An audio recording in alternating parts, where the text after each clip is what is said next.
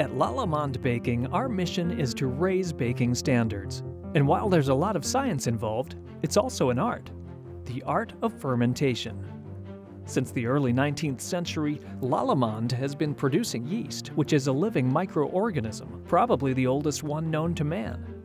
But that hasn't stopped us from consistently introducing innovations to improve the productivity and performance of yeast in a variety of industrial applications. So here's how it works. It starts with a single cell fungus. We'll call it the mother cell. It divides and produces a daughter cell.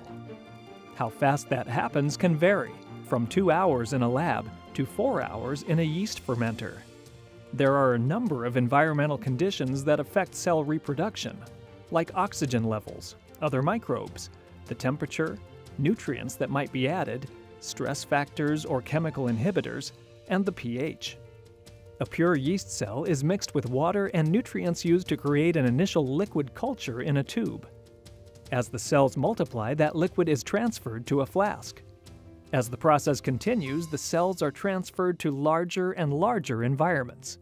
The purpose of each scale-up is to increase the biomass, to get enough yeast for production. In fact, what started out in that small tube can produce 500,000 pounds of yeast. The yeast produced can be made into 4 different forms of product.